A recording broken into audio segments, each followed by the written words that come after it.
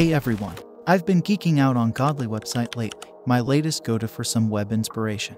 Let me tell you, it's like a gold mine for web designers. While deep diving into its treasures, I bumped into Philip and Tony's piece. But here's the twist. It seemed to build on WebGL. And to me, WebGL feels like decoding alien hieroglyphs. So being the resourceful and slightly lazy person I am, I tapped into JavaScript one more time to recreate it. I'm thrilled to share my rendition with you all. It might not be as spectacular as Philip's work, but with just a few lines of JavaScript, I'd say it's pretty decent. In this tutorial, we'll craft this interactive mouse move effect. Let's get to it.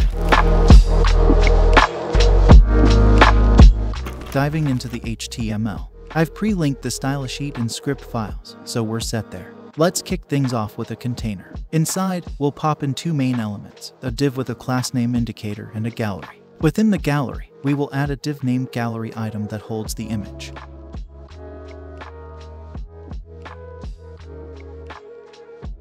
Simply clone this div for as many images as you'd like, remembering to update the image file names. And there we have our foundation.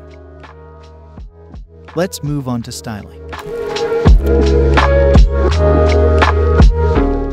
We'll kick things off by selecting all elements. We'll strip away any default margins and paddings, and set the box sizing to border box for consistent sizing throughout our design. Moving on to our HTML and body, we're stretching them to cover the entire viewport. We'll also apply a background color. And to keep things neat, we're preventing any overflow. Now, onto our container. We're positioning it absolutely, and using a neat trick to center it perfectly within the viewport. We've assigned a fixed width of 1000 pixels and some margins and padding for spacing. Lastly, we're using flex to ensure the container's content is nicely centered. Next, we'll style the indicator. We're positioning it absolutely at the top left corner. It's designed as a small white dot with a width and height of 5 pixels each. The border radius ensures it's perfectly round. Plus, we've added a transition to make its movements and changes smooth, using a unique cubic Bezier curve for some animation flair. Turning our attention to the gallery, we're setting it up as a flex container. We'll space its children items evenly with justify content space around. We've given it a full width and hidden any potential overflow to keep everything neat and tidy. For each gallery item, we're employing a flex display again, centering its content both vertically and horizontally. These items have a flexible basis of 20 pixels and a fixed height of 400 pixels. We've set a tiny margin on the sides for spacing and given them a solid black background. To keep their content well contained, we've hidden the overflow.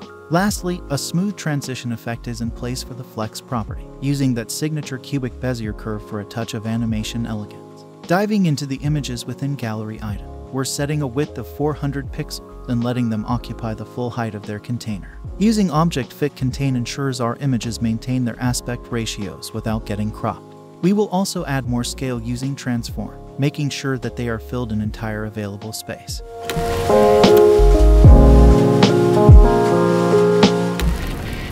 Alright, time to dive into the JavaScript. First up, we're grabbing references to our gallery container, the individual gallery items within, and the indicator. We'll also set two constants to control the flex values of our gallery items. Default item flex will be our go-to for the standard look, while hover item flex will dictate how an item stretches when hovered.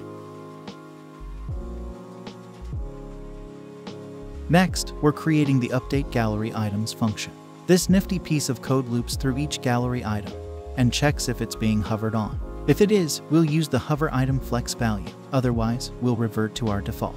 After setting up the function, we're simulating a hover state for the first gallery item and calling update gallery items to see our hover effect in action.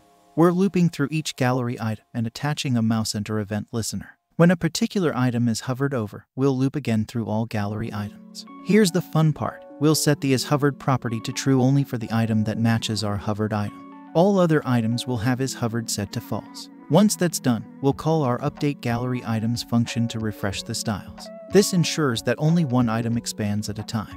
And here's where things get even cooler. We're adding a mousemove event listener to the gallery container. As the mouse moves, we dynamically adjust the position of our indicator. Using the client X property and some bounding rectangle magic, we're making sure our indicator follows the cursor's X position within the container. So, as you glide your mouse, the indicator will smoothly slide along. A touch of finesse to our gallery, and there you have it. a slick mouse move effect right on your page. I hope you found this tutorial enlightening.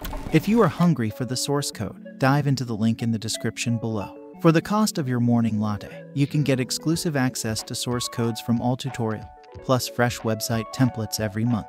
Thanks for watching, and I will see you in the next video.